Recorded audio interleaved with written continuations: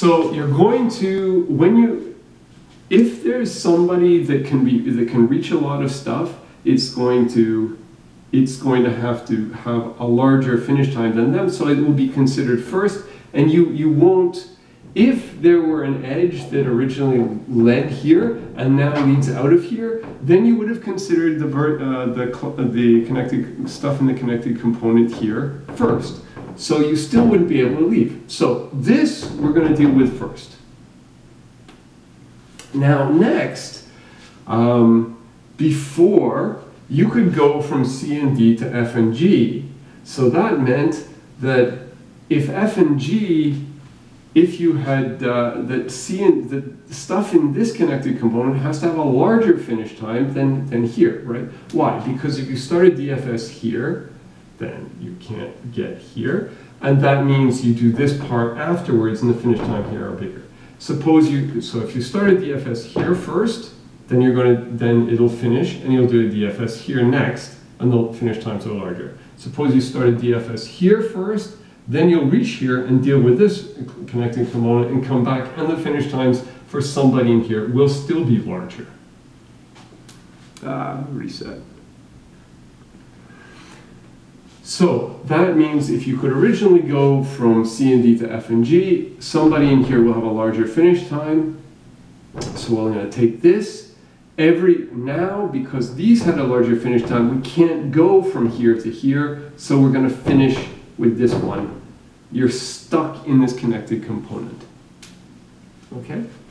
And then, so the property is, if originally you have a connected component and you have sort of edges leading in and out, then the stuff leading, the connected components that are leading in, they have somebody in this connected component.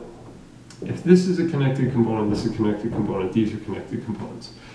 If it looks like this originally, then if you could get from here to here, somebody in here has to have a larger finish time than anybody in here. So that means that when you take the transpose and reverse all the edges, you're going to deal with this connected component first, so you can't go back to it, so you can't get out.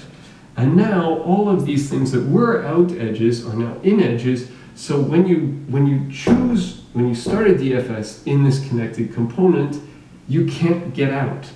So it will explore the whole connected component, because you can, everything from anywhere in the connected component, you can reach anywhere else, and that holds true when you take when you reverse the edges.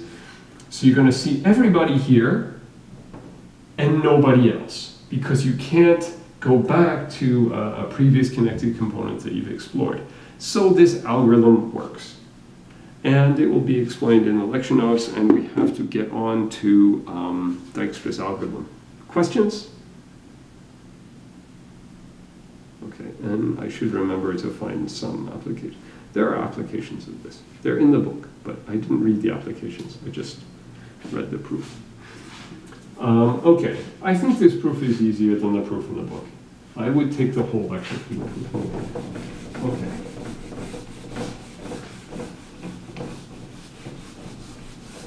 So that's topological sort.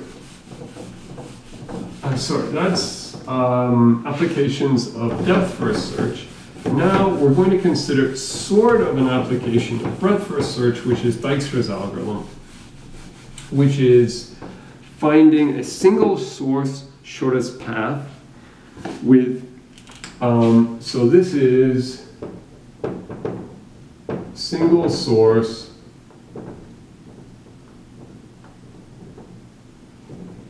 shortest path with non-negative edge weights.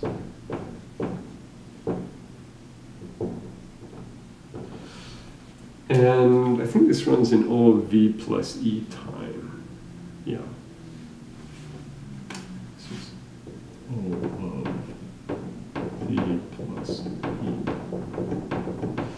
Okay, so this is usually n and this is usually m. So it's the number of vertices plus the number of edges, I think.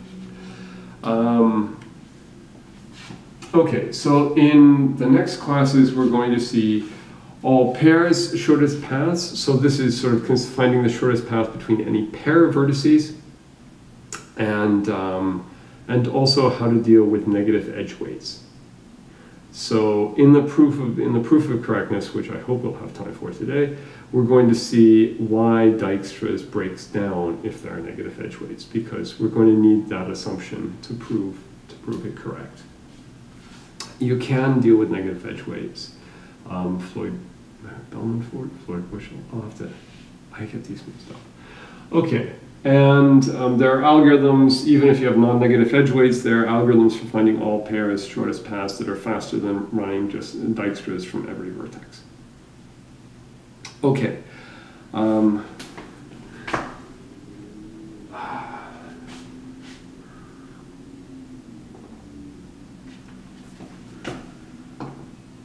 Is this recording?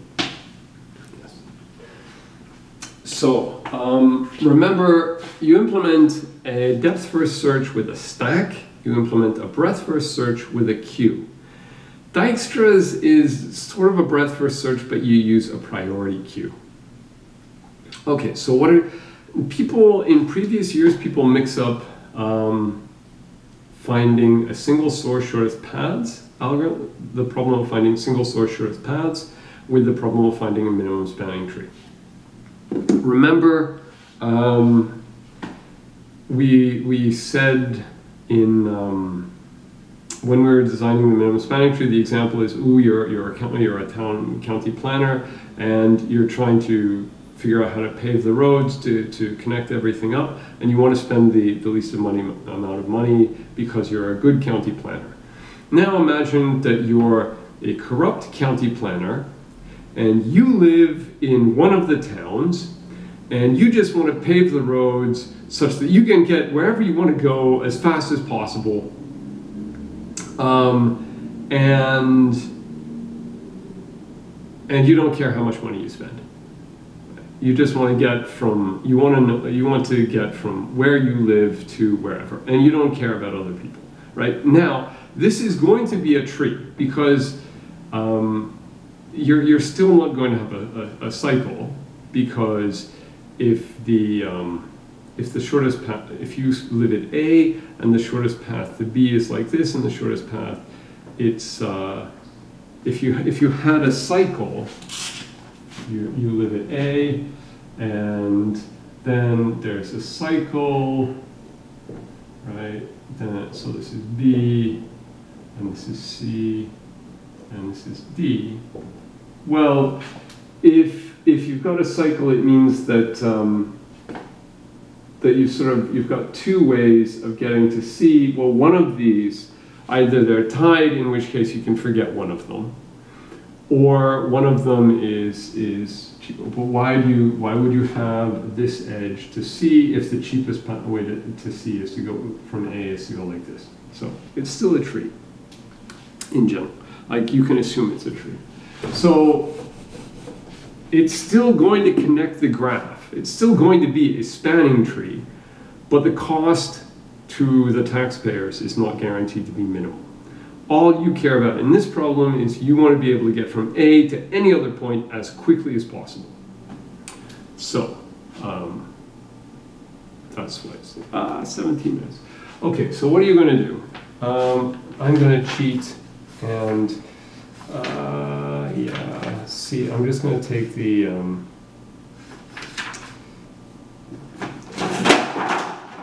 oops. This is this the example for Dijkstra's? Blah, blah, blah. I'm just going to take it anyway. I need an example graph.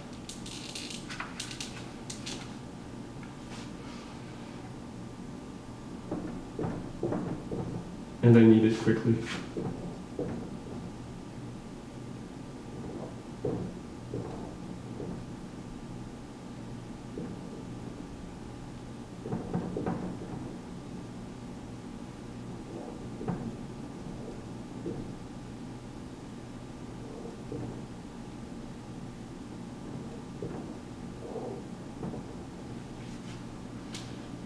kind of is.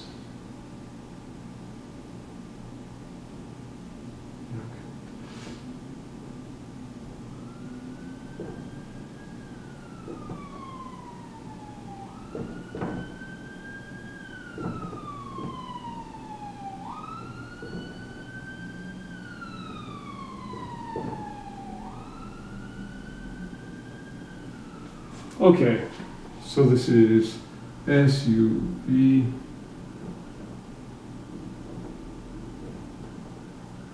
XY. Okay, so normally you do a BFS with a queue. You do Dijkstra's with a priority queue. So what do?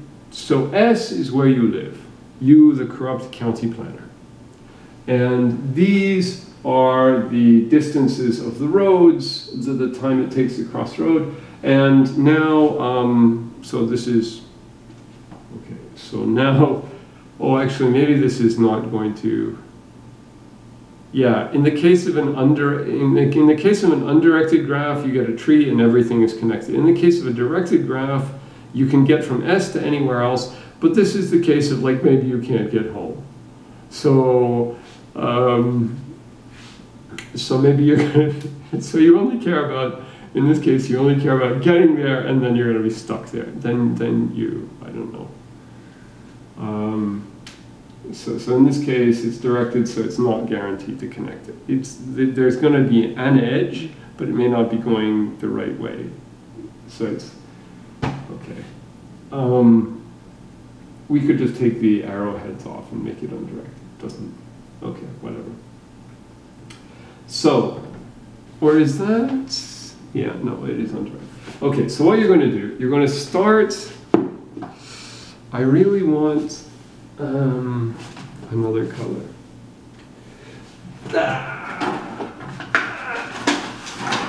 I'm gonna take this blue out. Okay, so this should work well. So we can get from S to S in time 0. Yes, the book is expensive. That's why it's not mandatory. I forget how much I paid for it. Like I bought mine in the 90s. So it's probably cheaper back then, but it was fairly expensive in the 90s. There are copies in the library. But yes, it's for people who are going to keep taking algorithms, it's a good investment. I mean, especially if you're going to end up teaching algorithms. But otherwise, it's got way more material than the course, than the lecture notes, right? Because this is over 1,000 pages, and the newer versions are probably longer, whereas the course notes are probably going to end up being like 200 pages, and a lot of that is just me rambling and not being really on topic. So if you really want to know, get the book. But if you're not planning to take this any more algorithms courses, if you have a lot of money, then go for it. But okay, Dijkstra's algorithm. So you can get from S to S in time 0. So what you're going to do at any point, you want the invariant that you have some vertices you can already know the distances to, and for all the vertices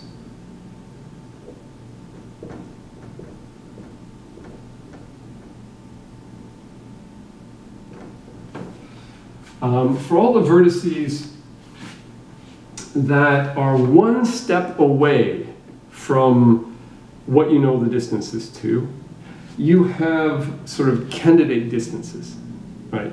Which is, for each of these, they're labeled with the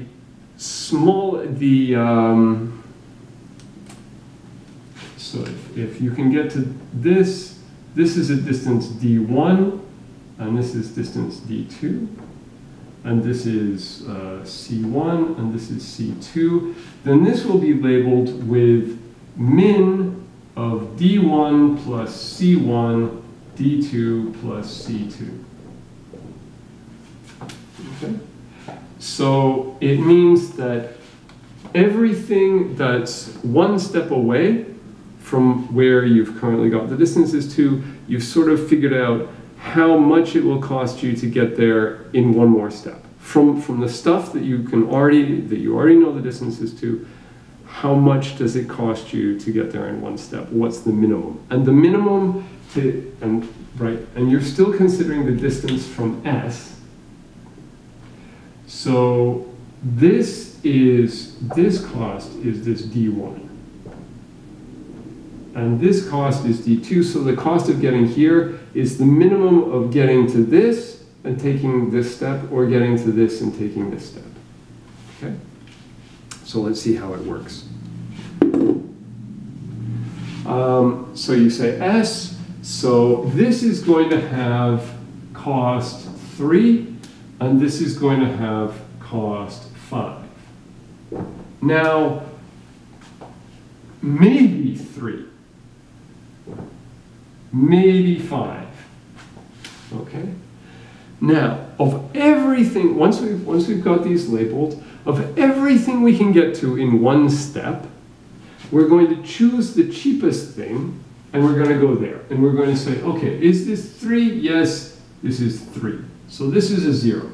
We really know that we can get from S to itself with cost 0, and not less, because there are no negative weight edges. In particular, no negative weight cycles. Okay, now from here, we look and we say, where can we, then this we can get from S, when we confirm that this distance is 3, then we look and we say, maybe we can get to this with cost 9, and this is still cost 5. Okay, so now the sort of the cheapest tentative cost is 5. So we're going to say, we're going to add this, and we're going to say, yes, this is really 5. And now, this is kind of boring. Oh, this edge goes the other way.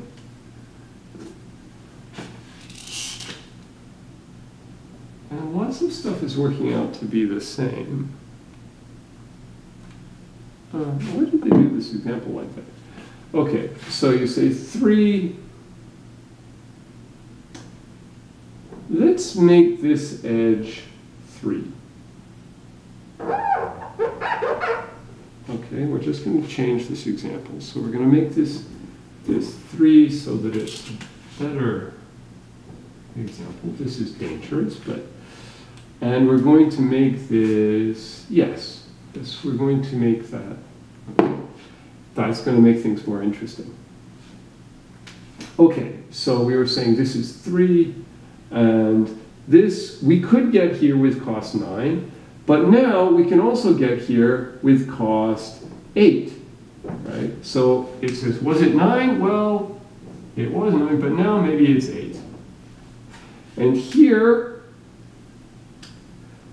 we can get here with cost 11. So now that's everybody. So we've confirmed that these are the distances. These distances are confirmed. These are tentative. Now, of all the tentative distances, the stuff at one step away from the stuff we confirmed, the cheapest distance is 8.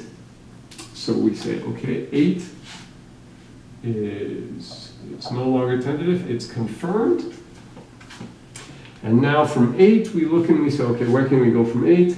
We can go with cost 2 to here, so that makes this a 10.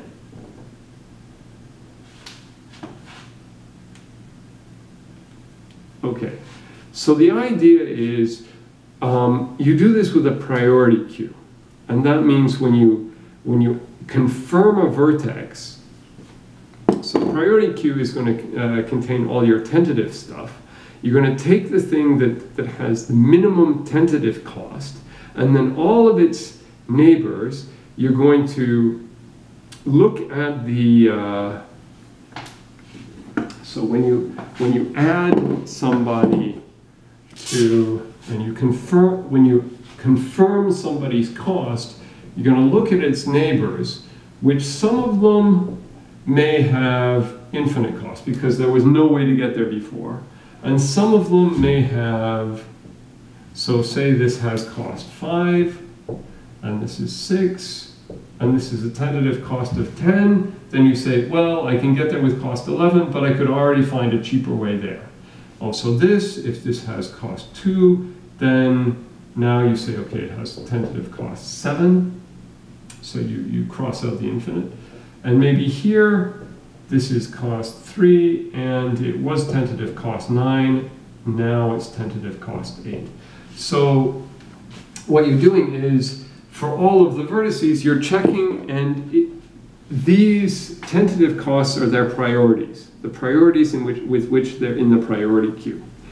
If you can if you can decrease the tentative cost, then you change the priority. If it was infinite, it wasn't in the queue before, so now you assign it a priority and you put it in the queue. Okay? So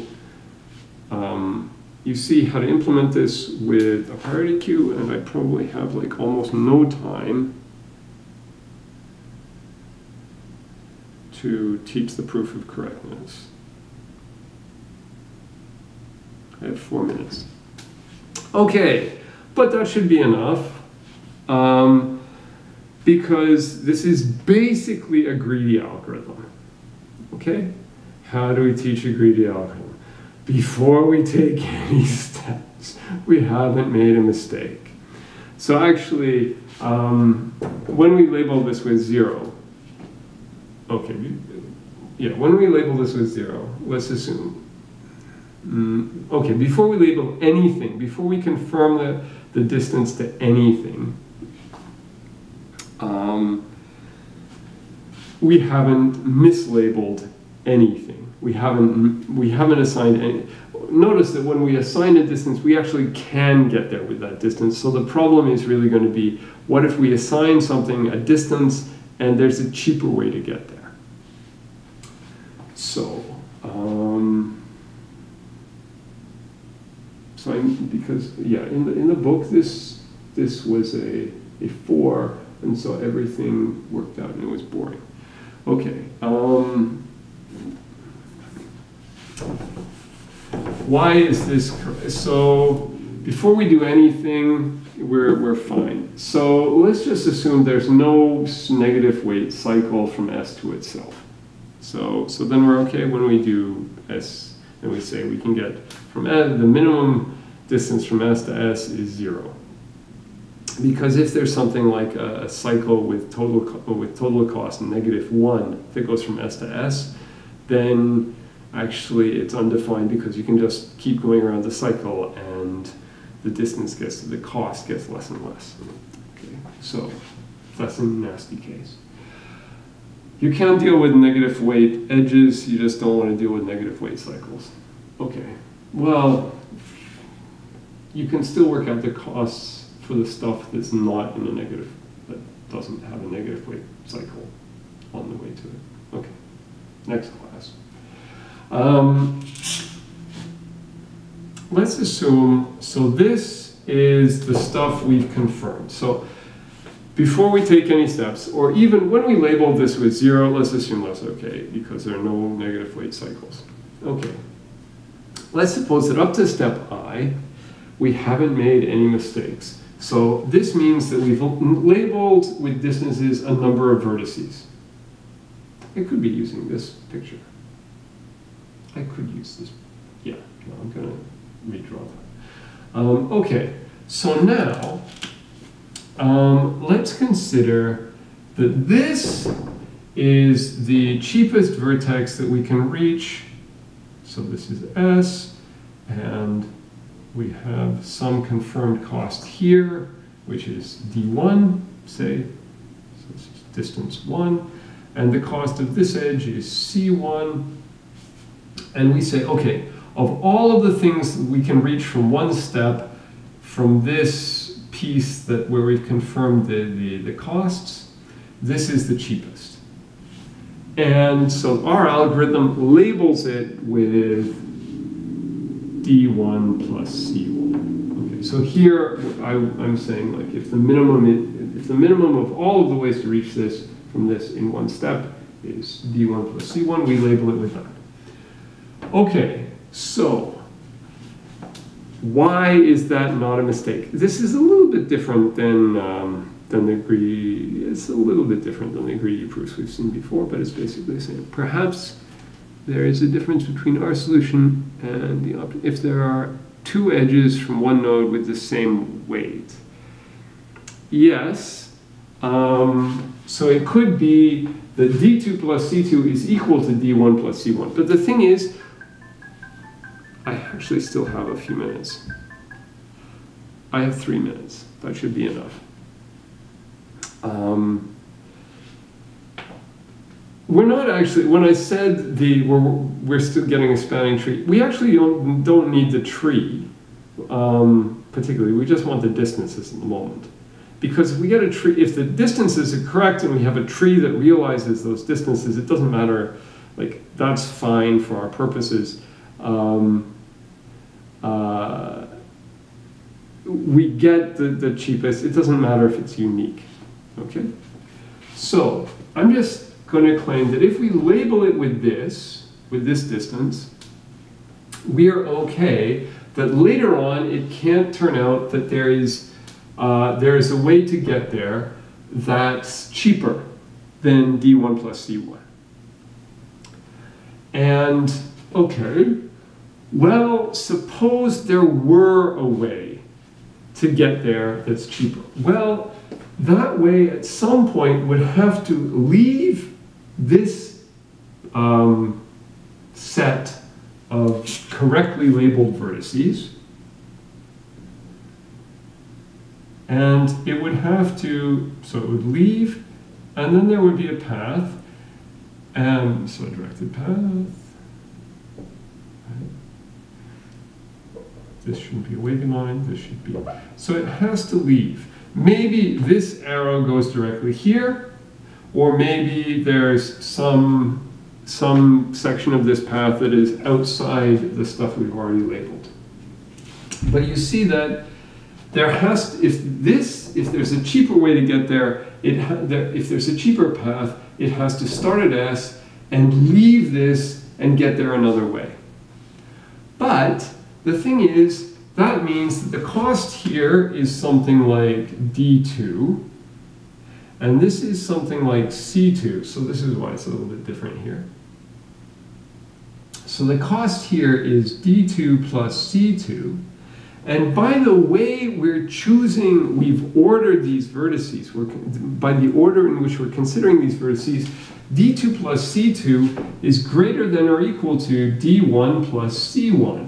Because if it weren't, we would be labeling this before this, okay? But that means that as long as this path doesn't have a negative cost, going from S, going to this with cost D2, and then taking this, that's already used up the same as the cost of going from S to here and from here to here.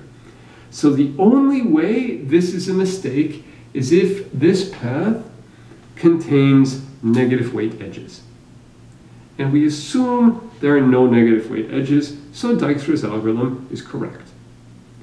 If there are negative weight edges, Dijkstra's algorithm breaks. You can find cases in which it doesn't return the correct answer.